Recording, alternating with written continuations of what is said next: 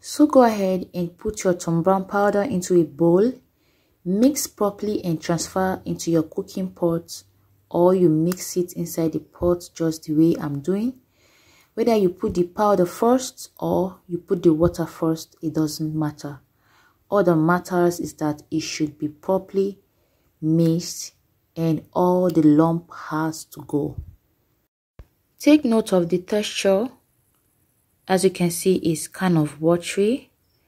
After you must have mixed properly, place on heat and continue stirring until it comes together.